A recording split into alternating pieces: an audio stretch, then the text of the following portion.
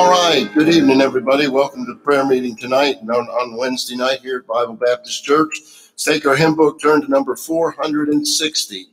Number 460, and we'll sing the first and last verses. You remain seated as we sing.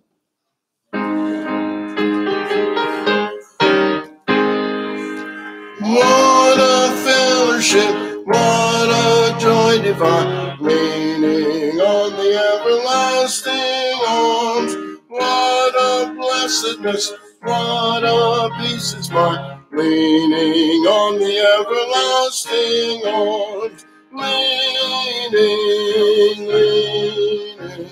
safe and secure from all alarms. Leaning on the everlasting arms. On the last. What have I to dread? What have I to fear? Leaning on the everlasting arms. I have blessed peace with my Lord so near. Leaning on the everlasting. Leaning, safe and secure from all alarms. Leaning on the everlasting arms. Amen. Thank you very much. Welcome, everybody. Hope y'all are doing all right.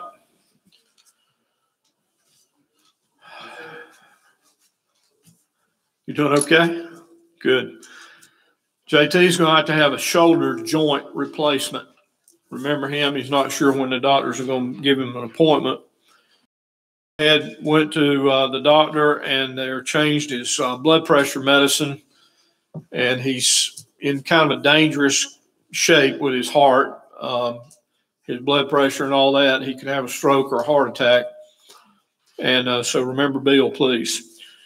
Bill Wright is from the road. He and his daughter Debbie stopped by here today, and I got some money from him I got to put in the offering.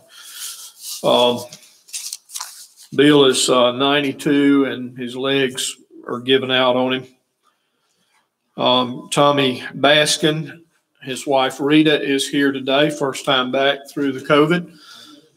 And Tommy's legs are in really bad shape. He fell the other day, and he's trying to get the doctor to do something to help him improve him. They did check the blood flow in him and told him he had enough blood flow in his legs. It wasn't that, but the muscles have atrophied or something. Tommy Nance has cancer, and he's finished all the chemo he can take other than those maintenance shots. And the tumor did not shrink substantially, just some.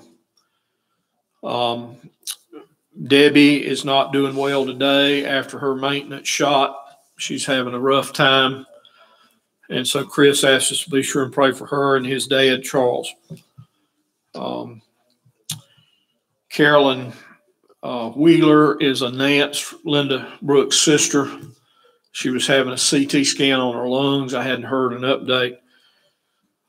Frances Pegler is also Linda's sister, who has COPD and a number of health issues. And her son, Ron, is the one who has the alpha-1 disease that he has to take protein infusions. Tammy and Pat Munn have been on the prayer list forever. John Harden is 93 years old. He's in the hospital with COVID, and he is Stephanie Maddox's great uncle. And she asked prayer for his daughter because his daughter's family was staying with him to take care of him, and they're the ones that exposed him to the COVID. So they're having a hard time with that. I think he was pretty much failing, last report I got. Okay. May have improved. Lynn Ross went home instead of going to rehab, and she had rehab at home today, and Daryl said it went pretty good. Marie Britt is Sue Thomas's sister-in-law. She has cirrhosis of the liver. She was having a lot of pain. She went and got checked out. They told her it was cirrhosis. just a matter of months back, she had chemo and all and had cancer. And they beat it back with the chemo, but it may have affected her liver. And her husband was away driving a truck in Michigan when the news came with what was wrong with her. So remember that family, please. Neely Morrison is Pete Morrison's nephew. Pete's name is Neely Morrison, if y'all didn't know that. And he's a junior. That was his daddy's name. And his youngest brother, Doug, this is his twin sons, Scout and Neely. And those boys had rickets when they were very young. And Neely's just had to go through several surgeries to replace knee joints and things like that. And now he started having a problem, and they found he's got cancer in his kidney and in the lung.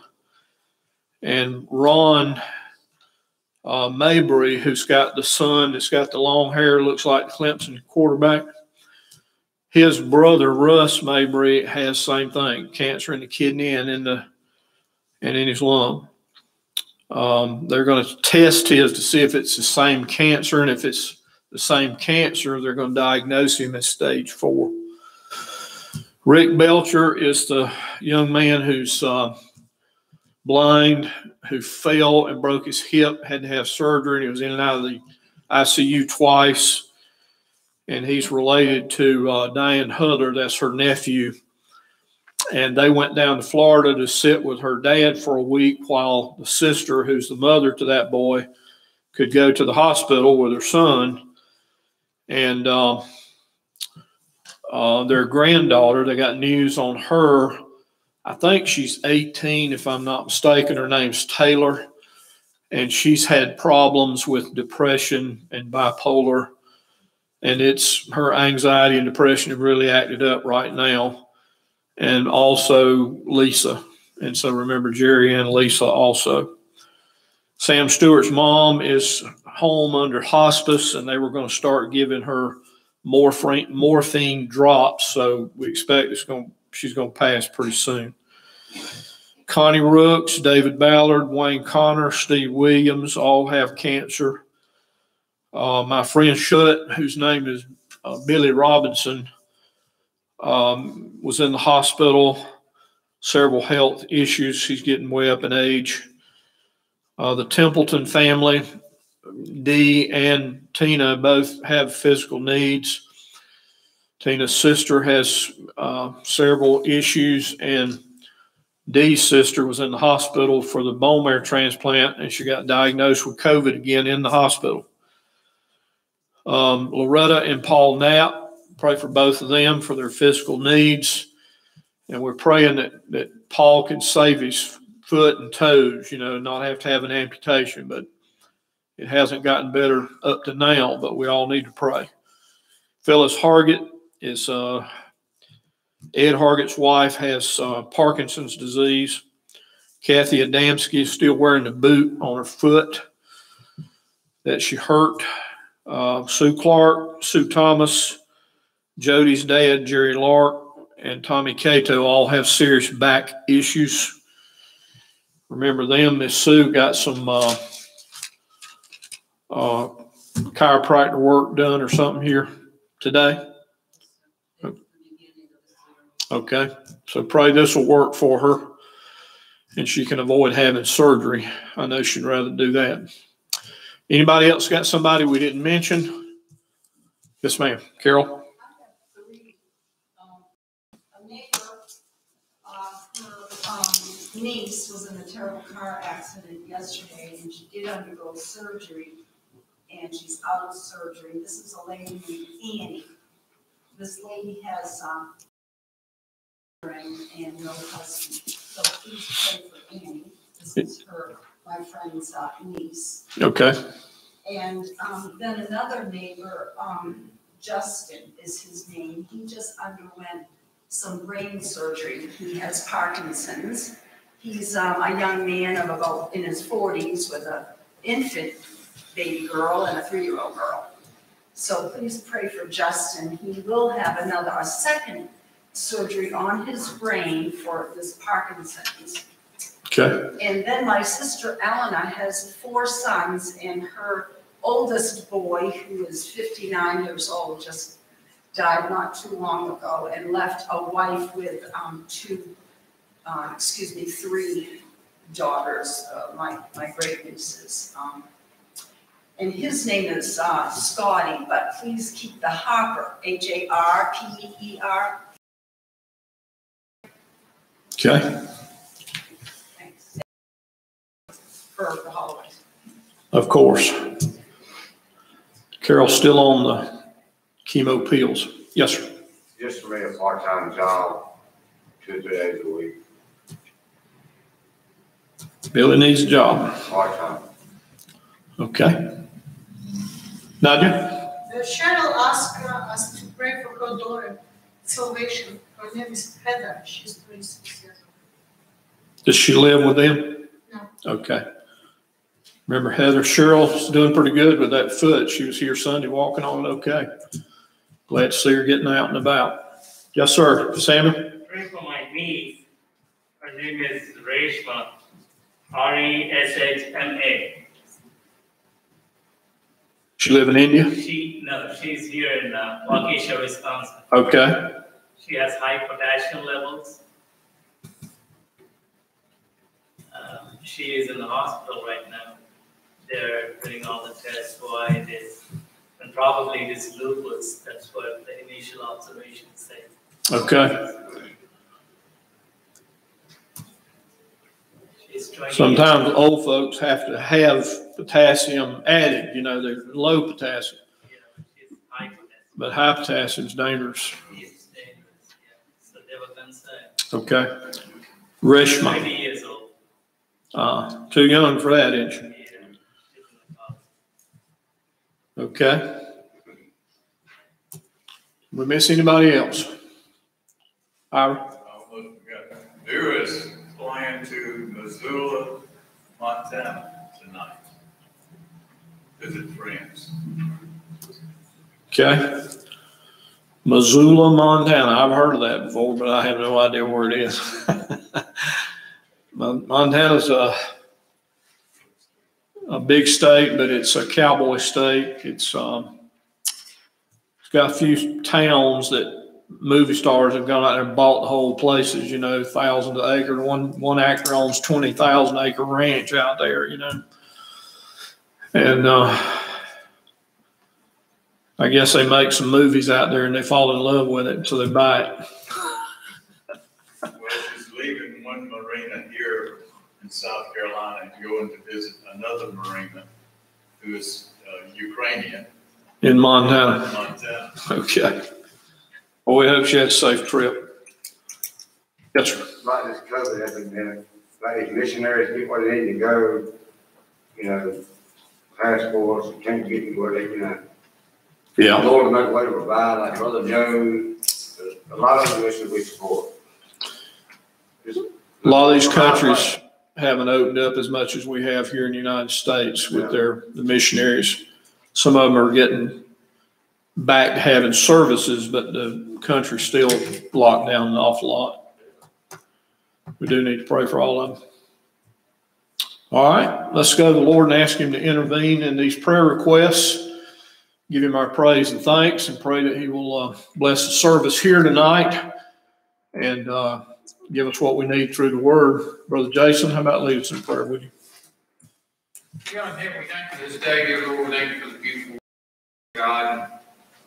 We thank you for our freedoms that we have, Lord, to be able to meet and gather here, God, and openly worship you, dear Lord. And we just thank you for our health and well-being that we're able to get here tonight, Lord. And we do have so many things to be thankful for. Our homes, Lord, you provide provisions for us every day. Our jobs, Lord, that happen, dear God. And, Lord, you just constantly make provisions, and you constantly provide for us, dear God. We want to give you thanks. We want to give you praise, Lord, because we know it's not we ourselves, God, but it's you that want to take those things for granted. How good you have been to us, dear God. And, Lord, we do lift up our missionaries to you tonight, dear God. As has been mentioned, Lord, that this pandemic has touched them. Many of them have probably had their congregations downsized, Lord, and have had issues with offerings, Lord. God, I pray we can just continue to support them, God. I just pray that this church will continue to have a heart and a desire for missionaries, the work they do. We thank you, God, that we're able to be part of that, Lord. In our giving, Lord, helping spread the gospel as you would want us to do, dear God. We thank you for that opportunity. We thank you for this church, for their heart to do that, dear God. And the people here, Lord, I just pray to bless them for their hearts to do that, God. And, Lord, we do want to lift up the very long list, Lord, of prayer requests that were brought up tonight, dear God. We do remember JT and his shoulder, Lord. I pray you just give the doctors wisdom and guidance on how to deal with that, Lord. We do pray for Samuel and his family, God. I just pray to be with this young lady. Lord, remember many that were mentioned for cancer, fighting cancers, various forms of God, and this terrible disease that, Lord God, does show us that we are human, we are frail, Lord. We do have a dependence on you, God, and this is just a reminder of how much we do need you and how much we do need your help and your support, God. And Lord, I pray you just give these strengths that are working through that, God. And, Lord, there were many mentioned who have physical ailments, Lord, outside of this, God, some with broken bones, Lord. We do remember Paul Knapp tonight, God, and just pray to be with him and Loretta and her foot, God, and we do remember Lynn Ross, Lord, and dear God, we pray for those that are traveling. Dear God, we do remember specifically this one that was mentioned tonight for salvation, God. Yes. Lord, I pray that all of us here will have a heart and a desire to do that, God. I pray that wherever we're at with our neighbors, or with our co-workers, God, that we'll have a good testimony with them, Lord, that our light will shine through us and point them to you, God.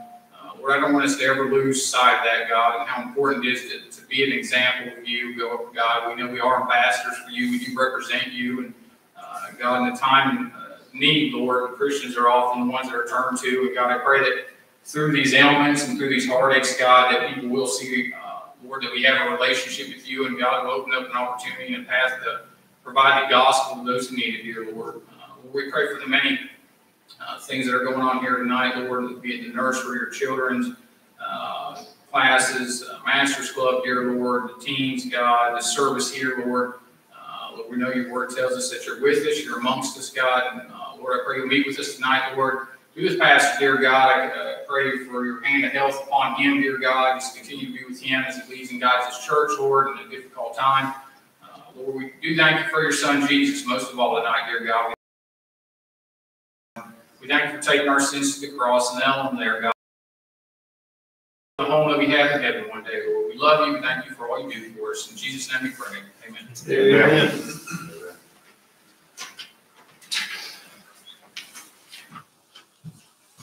We keep praying. Remember our friends, Paul Cooper, who lives with his daughter up in Virginia. And his wife passed away a few months ago. Proverbs 18, and we'll start with verse 14 tonight.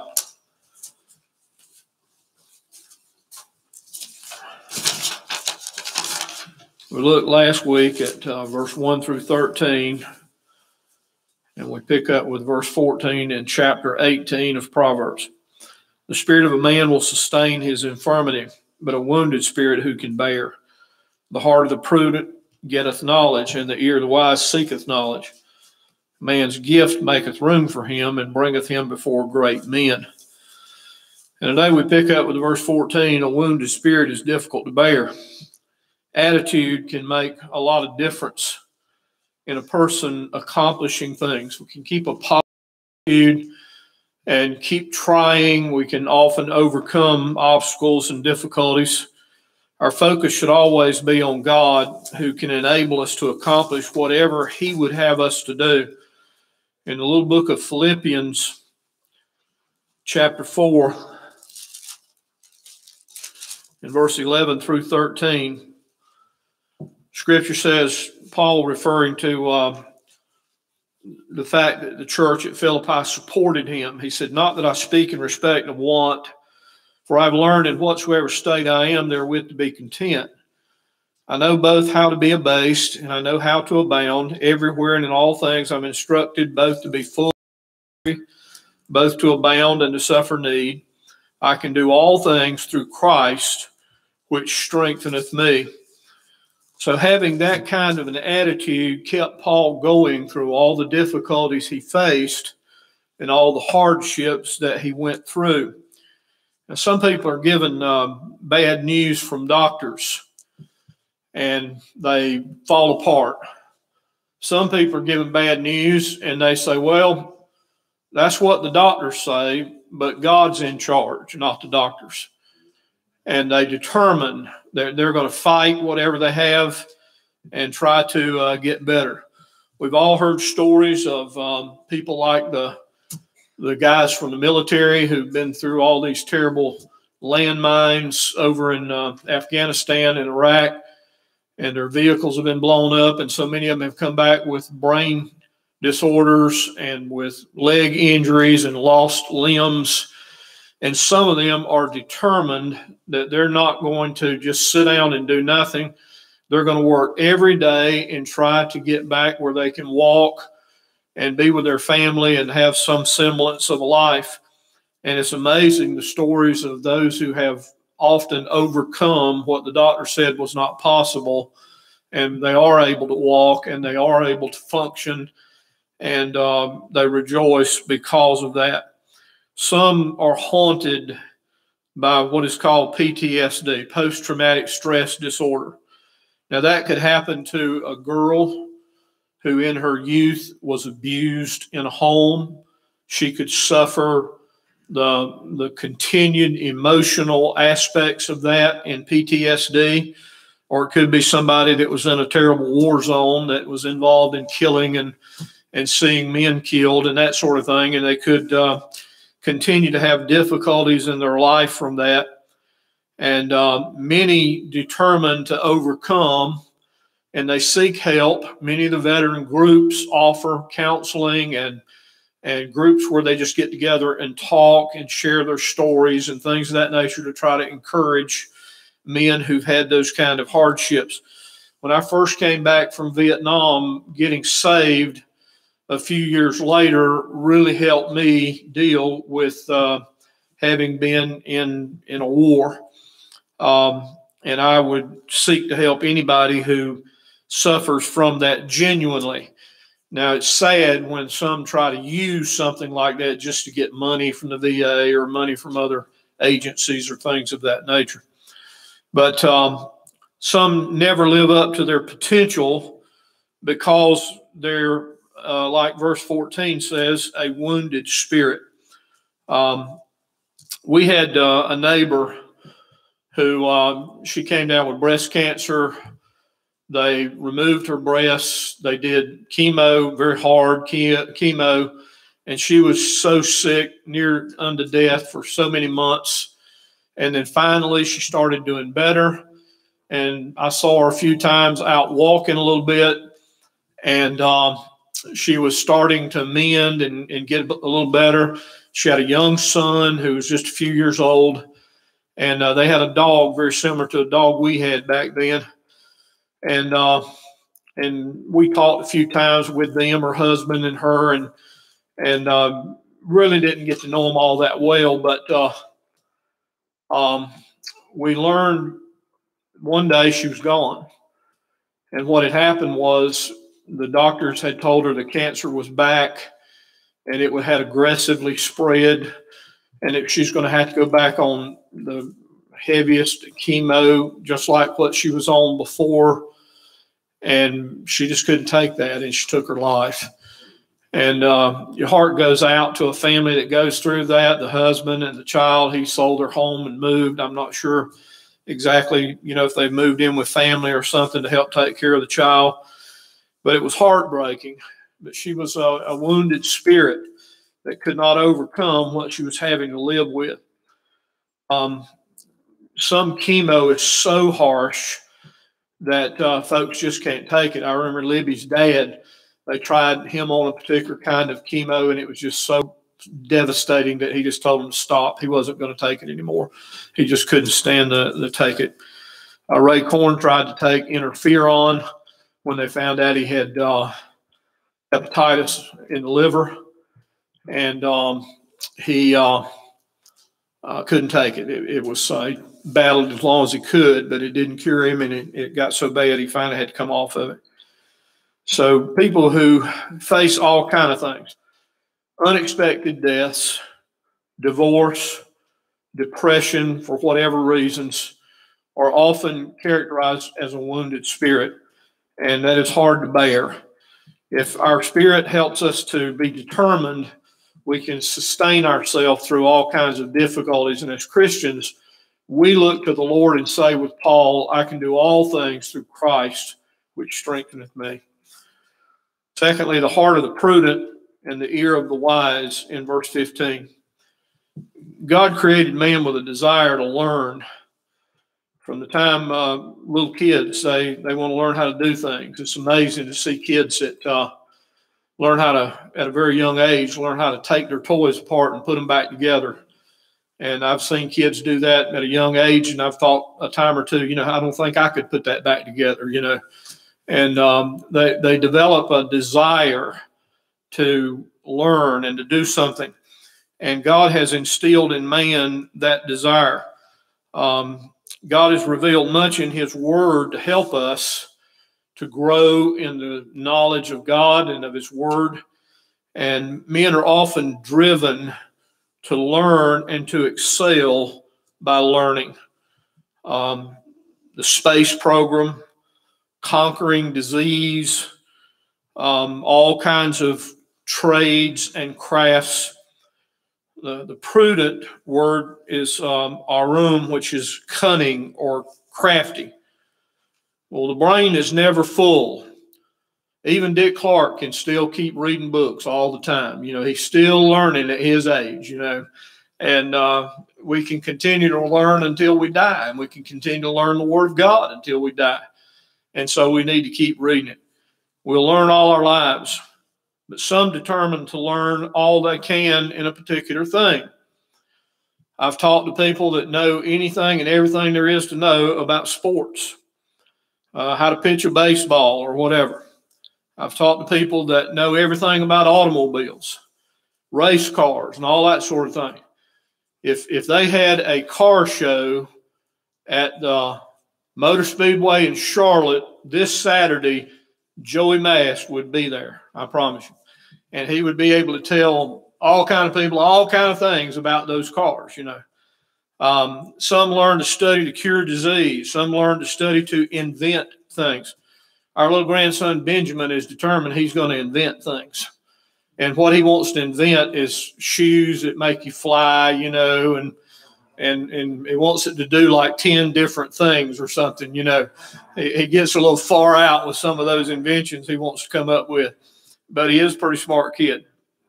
But it takes a lot to learn foreign languages. And most all of us have tried to learn a few words with a neighbor or a coworker and a greeting and some things of that nature. But, some of the translators of the King James Bible knew more than a dozen languages. And one fella, he was recorded to know 18 languages. And several people have studied multiple languages. It's hard for me to speak English and even get anywhere close to speaking it properly and without adding other languages. But the mind can do it if we determine, if we set ourselves to it, if we ask God for help, we can accomplish many things. Verse 16, a man's gift maketh room for him and bringeth him before great men. Some people have a gift of music, ability to play music. I always say I can't play the radio. I don't have the ability to play any musical instrument. But some people learn to play the piano and then play before large crowds of people because they are gifted and can play very well. We've all heard of people who can play. You can give them a song they've never seen, and they can read through the music a little bit, and they can sit down at the piano and play that song just like they've known it all their life. Some play in command performances before kings and queens. I read that Benjamin Franklin was the 15th child of a family with 17 children. And he quit school when he was 10 years old to go to work for his father in a business making candles and soap. But in his spare time, while doing that, he taught himself Latin, French, Italian, and Spanish. He became a printer and printed on the Gutenberg press. And he became a writer. His Little Richard Almanac and quotes went around the world. He founded a newspaper and a magazine.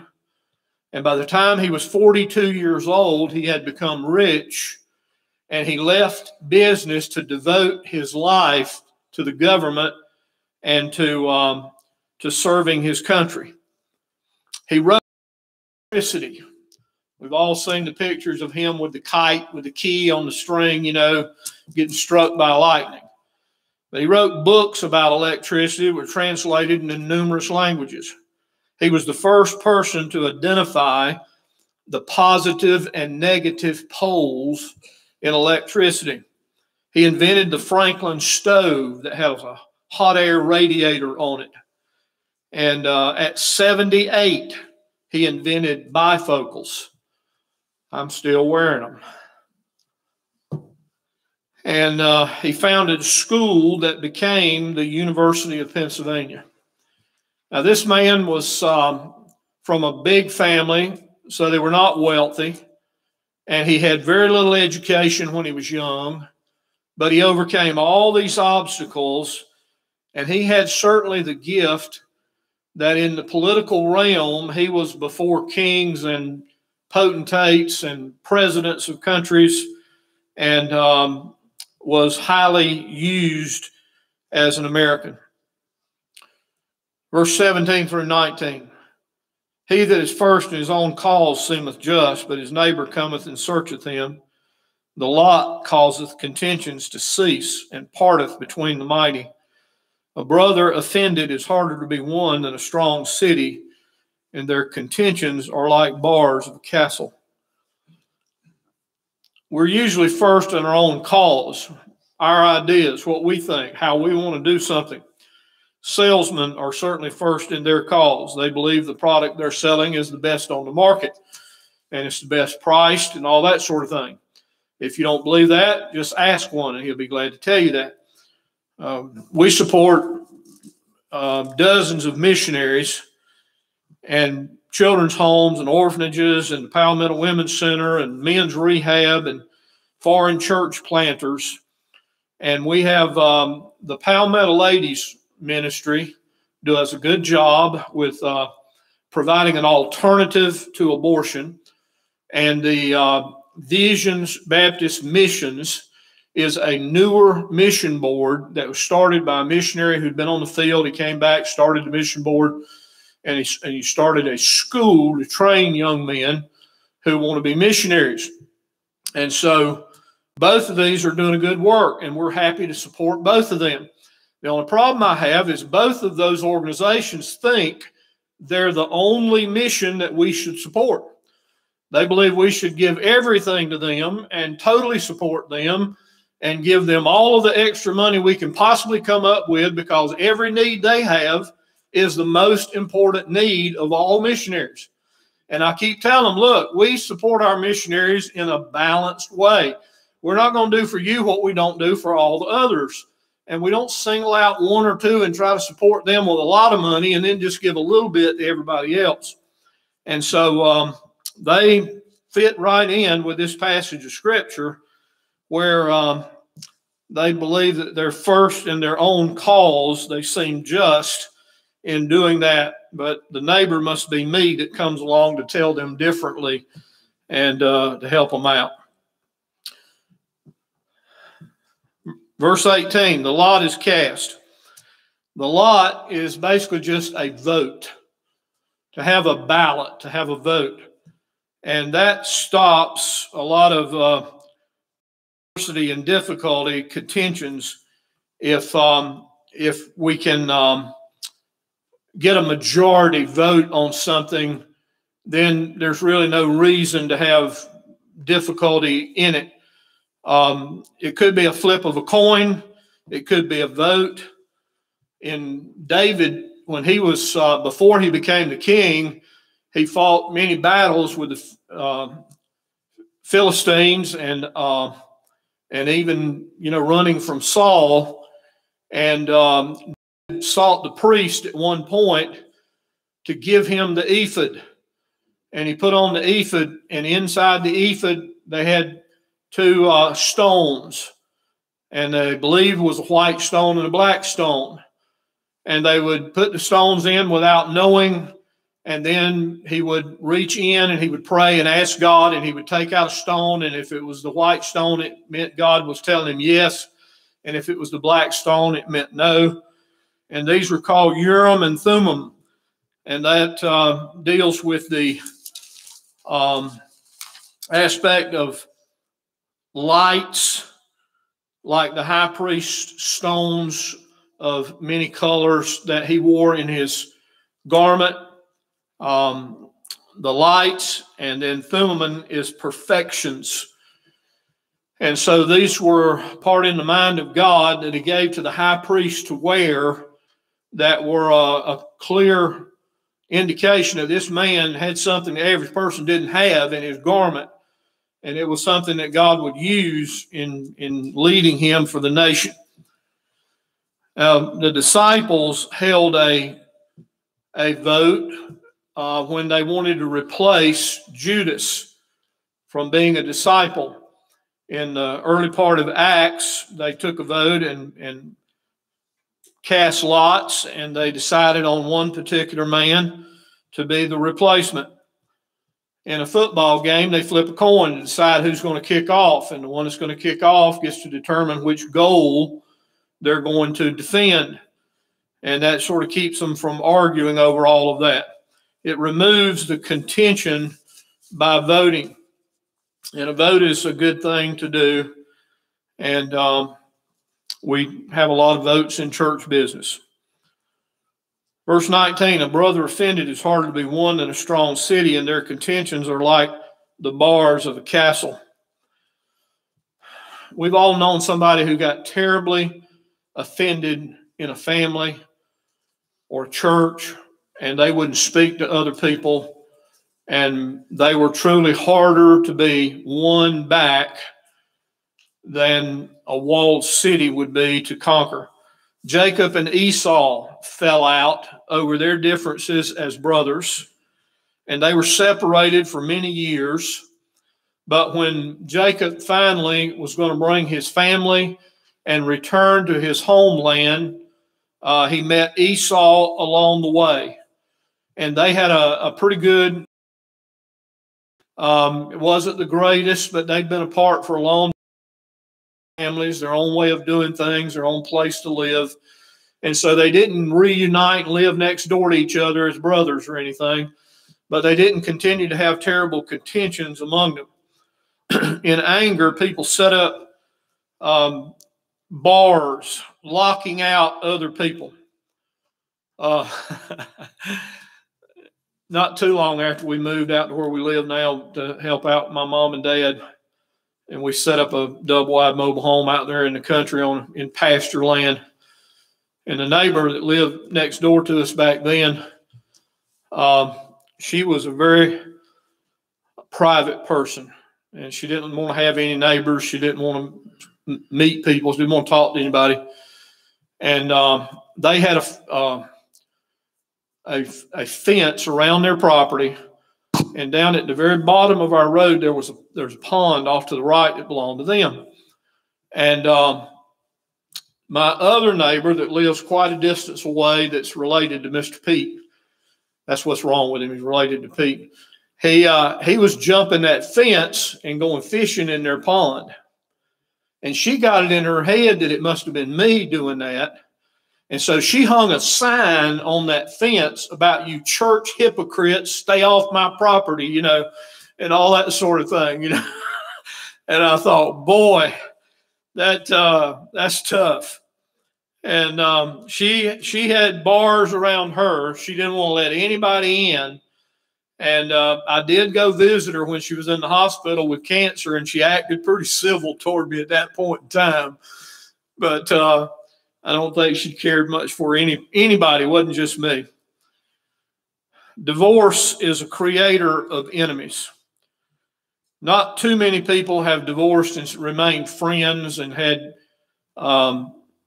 conciliatory visits with the children and all that sort of thing. Too often it really divides up people. I've even seen it divide churches because of divorces of people in a church and families in the church, and it can cause a split in a church. I had a preacher friend that used to pastor up in Virginia, West Virginia, and he pastored a church that was an older church, and the treasurer of that church had about 15 relatives that were members of the church. And one day he went into the bank, and the bank lady, vice president, called him over, and he went over to her desk and said, "I got to talk to you privately." And she told him that the treasurer had been stealing money from the church's accounts. And he had actually paid for his son's college and all this sort of thing out of the church accounts. And so he went back and met with the deacons and all that sort of thing and talked to them about what we're going to do about this, you know. And he ended up having to leave the church because they wanted to fire him rather than have all these people turn against their relative who'd stole the money.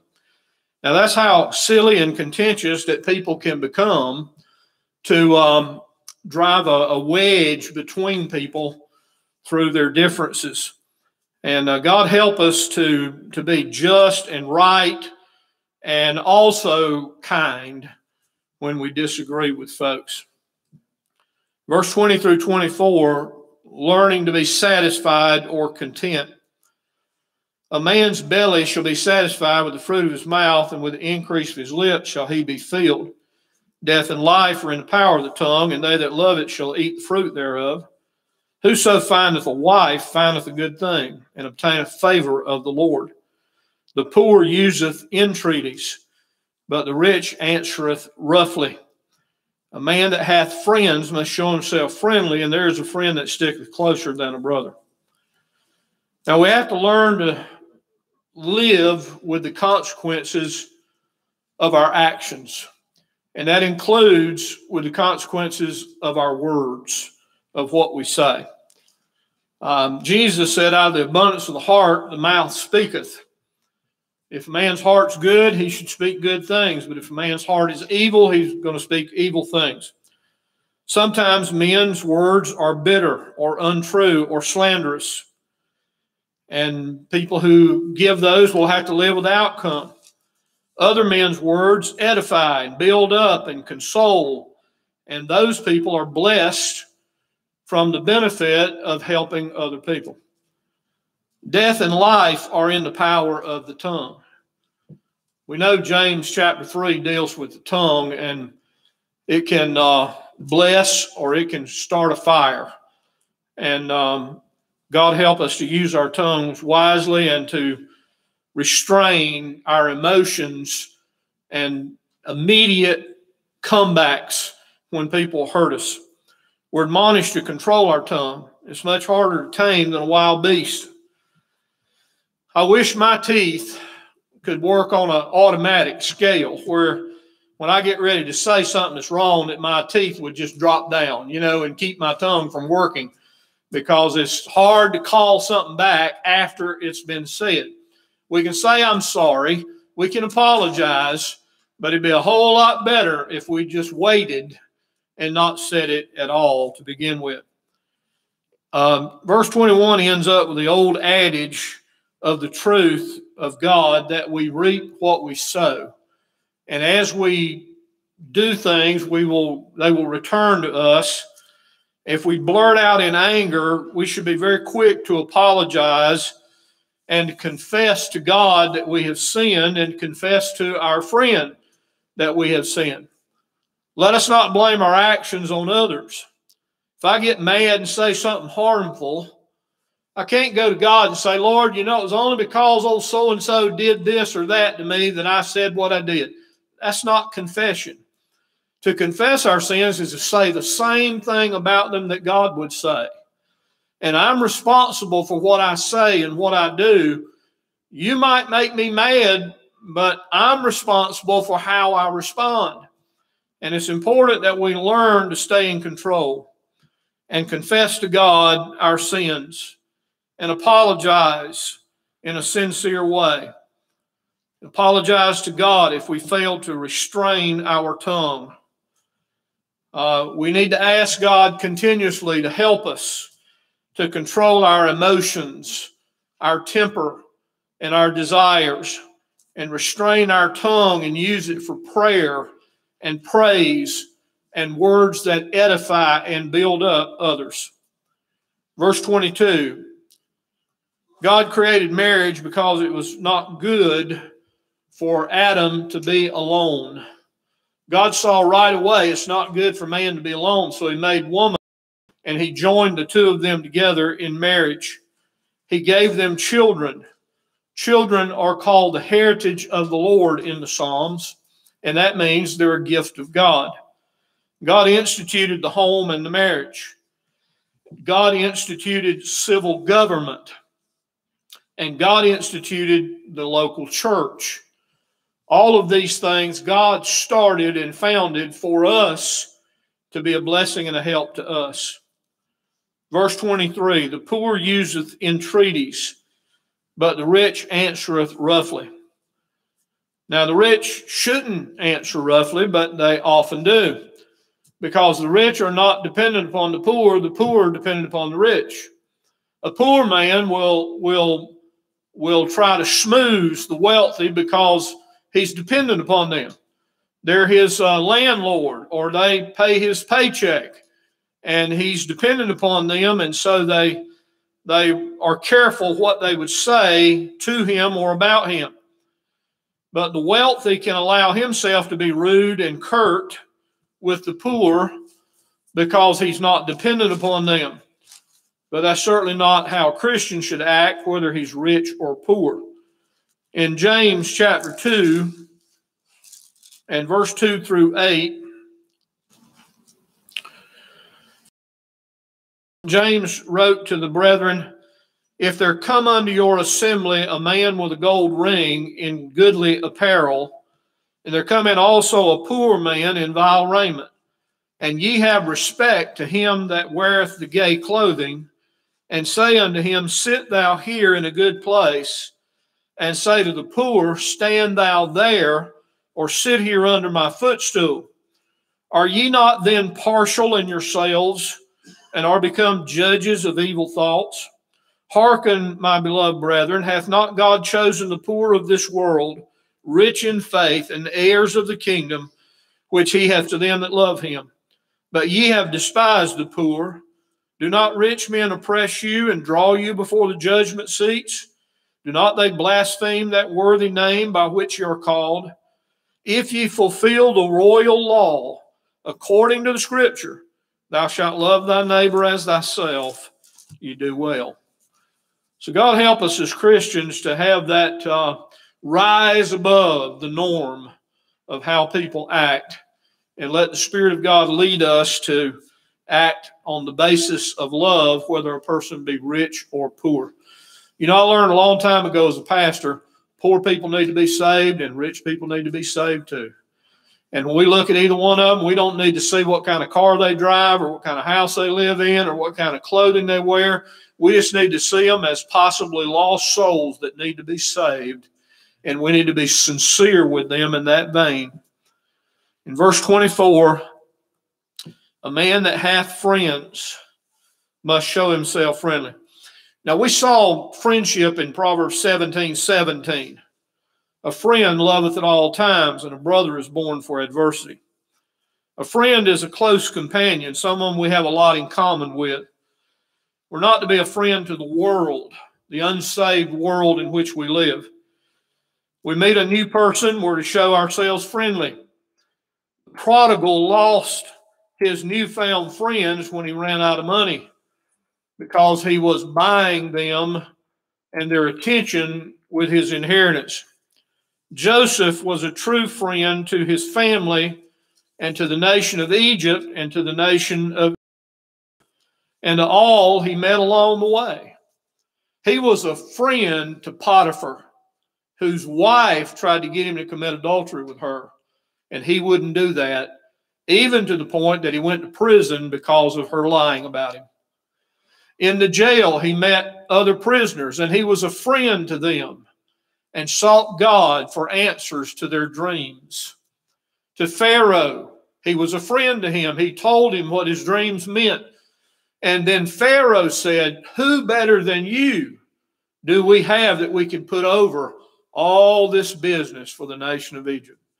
And Joseph rose in power to be second in the land of all Egypt. And then when his brothers came down to buy corn, boy, he could have got even with them then.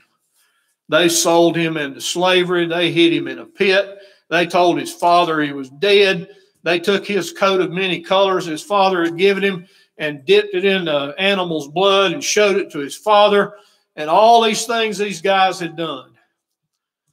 But what Joseph did was give them their money back in their sacks and sell them corn.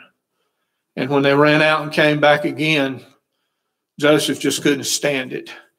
He stole alone with them. And he said, "I'm Joseph." Boy, they got scared then. They thought, here he is sitting on the throne in Egypt. He can take our lives that quick. So much so, they thought it would even happen after their father's death. They figured, now our dad's gone. He's only kept us alive and been good to us because Daddy was still living. Now Daddy's gone, and we better watch out. Joseph's going to get us. And they went and laid down before him and said, "We are your servants." And Joseph said, "What you did to me, you meant it for evil, but God meant it for good." Joseph saw above the trials and tests he went through, God was working a plan to save Egypt and Israel and all his family. And Joseph was not satisfied to stay in Egypt. He said, God is going to come as he promised in his word. And you're going to leave this land and go back to Canaan. And when you do, take my bones with you. I don't want to stay here in this place. And they did. They took his bones with them as they went back to Canaan. I want to be that kind of friend to people, help people, encourage people, point them to God, try to show them the way. And I believe God will bless us if we'll do that. Father, I thank you for the faithfulness of your people and being here in this midweek service. They've worked all week. They're tired. They've labored. We've had the adversity of the climate. We've had the adversity of the pandemic. We've had our political system. So, Lord, we call upon you because we know you're all powerful and you love us and you've promised to bless us if we will serve you and live for you and put Christ first. So help us to do those with confidence tonight and bless these families and protect them as they travel. We pray in Jesus' name. Amen. Miss Diane will play through a verse. If you need prayer, counsel, come, we'll help you.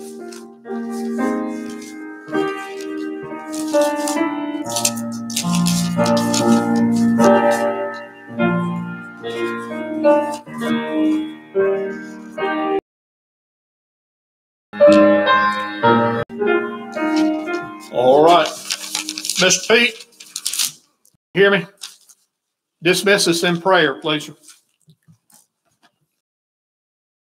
Thank you that we can come assemble together today to hear your word preached. We pray that your Holy Spirit will work in our hearts.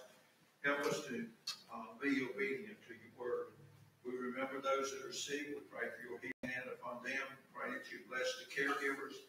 We pray for our missionaries, that you give them souls for your church and help us to be faithful, praying and giving that they can stay on the field and do what they've been called to do. We pray for our nation, guide and direct our leaders, give them wisdom and government. Now watch over us, take care of us as we go on, and give us wisdom in every decision we make. In Jesus' name we pray. Amen. Amen. Thank you all. Leah, good to see you.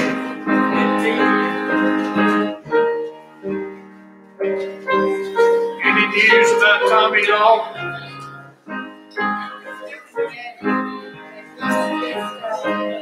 Yeah.